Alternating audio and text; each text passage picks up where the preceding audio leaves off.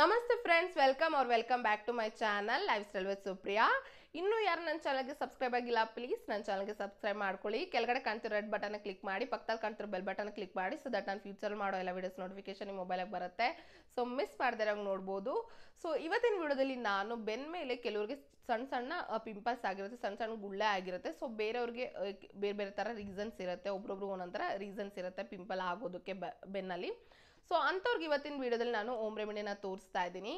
ಇಲ್ಲಿ ನಾನು ಕರಿಬೇವಿನ ಎಲೆ ಏನಿದೆ ಅದನ್ನು ನೀಟಾಗಿ ವಾಶ್ ಮಾಡಿಕೊಂಡು ನಾನು ಅದನ್ನು ಬಿಸಿಲಲ್ಲಿ ಒಣಗಿಸ್ಕೊಂಡಿದ್ದೀನಿ. ಸೊ ಕಂಪ್ಲೀಟಾಗಿ ಡ್ರೈ ಆದಮೇಲೆ ನಾವು ಕೈನಲ್ಲೇ ಈ ಥರ ಪುಡಿ ಮಾಡ್ಕೊಬೋದು. ನೆಕ್ಸ್ಟ್ ಇಲ್ಲಿ ನಾನು ಅರಿಶಿನ ಪುಡಿನ ಹಾಕ್ಕೊತಾ ಇದ್ದೀನಿ. ಸ್ವಲ್ಪ ಜಾಸ್ತಿನೇ ಅರಿಶಿನ ಪುಡಿ ಹಾಕ್ಕೊಳ್ಳಿ. ಸೊ ಅರಿಶಿನ ಪುಡಿ ಏನಿದೆ ಇದು ಕಸ್ತೂರಿ ಅರಿಶಿನ ಹಾಕ್ಕೊಳ್ಳಿ.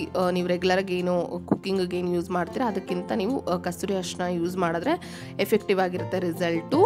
ನೆಕ್ಸ್ಟ್ ಇಲ್ಲಿ ನಾನು ಹನಿನ ತೊಗೊತಾ ಇದ್ದೀನಿ. ಸೊ ಹನಿ 1 ಸ್ಪೂನ್ ಹಾಕ್ಕೊಳ್ಳಿ. ಅಂದರೆ ಎಷ್ಟು ಬೇಕಾಗುತ್ತೆ ಅದನ್ನು ಮಿಕ್ಸ್ ಮಾಡೋದಕ್ಕೆ ಸ್ವಲ್ಪ ಪೇಸ್ಟ್ ಕನ್ಸಿಸ್ಟೆನ್ಸಿ ಬರೋ ಅಷ್ಟು ಹನಿನ ಆ್ಯಡ್ ಮಾಡ್ಕೊಳ್ಳಿ. ನಿಮ್ಗೇನಾದ್ರು ಜಾಸ್ತಿ ಆಗಿದೆ, ಜಾಸ್ತಿ ಕ್ವಾಂಟಿಟಿನಲ್ಲಿ ಮಾಡ್ಕೊಬೇಕು, ಹನಿ ಇಲ್ಲ ಅಂತ ಅಂದರೆ ಕೊಕೊನಟ್ ಆಯಿಲ್ನ ಯೂಸ್ ಮಾಡ್ಬೋದು. ಕೊಬ್ಬರಿ ಎಣ್ಣೆ ಏನಿದೆ ಅದನ್ನು, ಇಲ್ಲ ಹನಿ ಸ್ವಲ್ಪ ಬೇಕಾದ್ರೆ ಕೊಬ್ಬರಿ ಎಣ್ಣೆ ಏನಿದೆ ಅದನ್ನು ಈಕ್ವಲ್ ಆಗಿ ಮಿಕ್ಸ್ ಮಾಡಿ ನೀವು ಇದನ್ನು ಮಾಡ್ಕೊಬೋದು. ಸೊ ಈ ಮೂರು ಏನಿದೆ ನೀಟಾಗಿ ಮಿಕ್ಸ್ ಮಾಡ್ಕೊಬೇಕಾಗತ್ತೆ. ಸೊ ಮಿಕ್ಸ್ ಮಾಡ್ಕೊಂಡಾದ್ಮೇಲೆ ಅಪ್ಲೈ ಮಾಡೋದಕ್ಕೆ ಇದು ರೆಡಿ ಇರುತ್ತೆ. ಸೊ ಕರಿಬೇವಿನ ಎಲೆ, ಅರಿಶಿಣ ಮತ್ತು ಜೇನುತುಪ್ಪದಲ್ಲಿ ಆ್ಯಂಟಿ ಬ್ಯಾಕ್ಟೀರಿಯಲ್ ಪ್ರಾಪರ್ಟೀಸ್ ಇದೆ, ಆ್ಯಂಟಿ ಆಕ್ಸಿಡೆಂಟ್ ಇದೆ ಮತ್ತು ಆ್ಯಂಟಿಸೆಪ್ಟಿಕ್ ಪ್ರಾಪರ್ಟೀಸ್ ಇದೆ. ಇದೇನು ಮಾಡುತ್ತೆ ಅಂತ ಅಂದರೆ ಇದು ಆ್ಯಕ್ನಿನ ರಿಮೂವ್ ಮಾಡೋದಕ್ಕೆ ಇದು ತುಂಬಾ ಒಳ್ಳೆಯದು. ಸೊ ಕರಿಬೇವಿನ ಎಲೆ ಏನಿದೆ ಅಂತ ಅಂದರೆ ಇದು ನ್ಯಾಚುರಲ್ ಆಗಿ ಆ್ಯಂಟಿಸೆಪ್ಟಿಕ್ ಪ್ರಾಪರ್ಟೀಸ್ ಇರೋದ್ರಿಂದ ಇದು ಇಚ್ಚಿಂಗ್ ಏನಿದೆ ಅದನ್ನು ಕಡಿಮೆ ಮಾಡೋದಕ್ಕೆ ಇದು ತುಂಬಾ ಹೆಲ್ಪ್ ಮಾಡುತ್ತೆ. ಸೊ ಇದನ್ನು ಯೂಸ್ ಮಾಡ್ತಾ ಬನ್ನಿ, ನಿಮಗೆ ಒಳ್ಳೆ ರಿಸಲ್ಟ್ ಸಿಗುತ್ತೆ.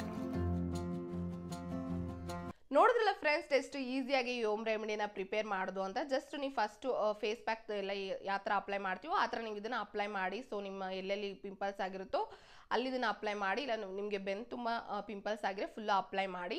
ಸೊ ಇದು ಕಂಪ್ಲೀಟಾಗಿ ಹಾಫ್ ಆನ್ ಅವರ್ ಆದರೂ ಇದನ್ನು ಡ್ರೈ ಆಗೋದಕ್ಕೆ ಬಿಡಬೇಕು. ಸೊ ಡ್ರೈ ಆದಮೇಲೆ ಇದನ್ನು ನೀವು ಜಸ್ಟ್ ಸರ್ಕ್ಯುಲರ್ ಮೋಷನಲ್ಲಿ ನೀವು ಇದನ್ನು ರಿಮೂವ್ ಮಾಡಿ. ಸೊ ಫುಲ್ಲು ಡ್ರೈ ಆಗಿಬಿಟ್ರೆ ಸ್ವಲ್ಪ ಬಿಸಿನೀರು ಇಲ್ಲ ವಾಮ್ ವಾಟರ್ ಏನಿದೆ ತೊಗೊಂಡು ನೀವು ಜಸ್ಟ್ ಅಪ್ಲೈ ಮಾಡಿ ನೀವು ಸ್ಕ್ರಬ್ ಥರ ಮಾಡ್ಕೊಬೇಕಾಗತ್ತೆ. ಸೊ ಅದಕ್ಕೋಸ್ಕರ ಕರಿಬೇವಿನ ಎಲೆ ಏನಿದೆ ಅದನ್ನ ಜಸ್ಟ್ ಫುಲ್ ಫೈನ್ ಪೌಡರಾಗಿ ನಾನು ಮಾಡಿಲ್ಲ, ಸ್ವಲ್ಪ ತರಿಯಾಗೆ ಮಾಡಿದ್ದೀನಿ. ಸೊ ನೀಟಾಗಿ ಸ್ಕ್ರಬ್ ಮಾಡ್ಕೊಬೇಕಾಗತ್ತೆ. ಫುಲ್ ಸ್ಕ್ರಬ್ ಮಾಡ್ಕೊಂಡಾದ್ಮೇಲೆ ಇದನ್ನು ನೀವು ಆಟೋ ವಾಟರ್ನಲ್ಲಿ ನೀವು ಇದನ್ನು ಕ್ಲೀನ್ ಮಾಡ್ಕೊಳ್ಳಿ. ಸೊ ಬಾತ್ ಮಾಡಿ. ಸೊ ತುಂಬಾ ಹಾರ್ಶ್ ಆಗಿರುವಂಥ ಸೋಪ್ ಎಲ್ಲ ನೀವು ಯೂಸ್ ಮಾಡಬೇಡಿ, ತುಂಬ ಮೈಲ್ಡ್ ಆಗಿರುವಂಥ ಸೋಪ್ನ ಯೂಸ್ ಮಾಡಿ ನೀವು ಬಾತ್ ಮಾಡಿ ಅಂತ ಹೇಳ್ತೀನಿ. ಇಷ್ಟೇ ಫ್ರೆಂಡ್ಸ್, ಇವತ್ತಿನ ವಿಡಿಯೋದಲ್ಲಿ ನಿಮ್ಮೆಲ್ಲರಿಗೂ ವಿಡಿಯೋ ಇಷ್ಟ ಆಗಿದೆ, ಉಪಯೋಗ ಆಗುತ್ತೆ ಅಂತ ಅಂದ್ಕೊಂಡಿದ್ದೀನಿ. ಸೊ ನಾನು ನಿಮ್ಮೆಲ್ಲರೂ ನೆಕ್ಸ್ಟ್ ವಿಡಿಯೋದಲ್ಲಿ ಭೇಟಿ ಮಾಡ್ತೀನಿ. So until then bye, take care.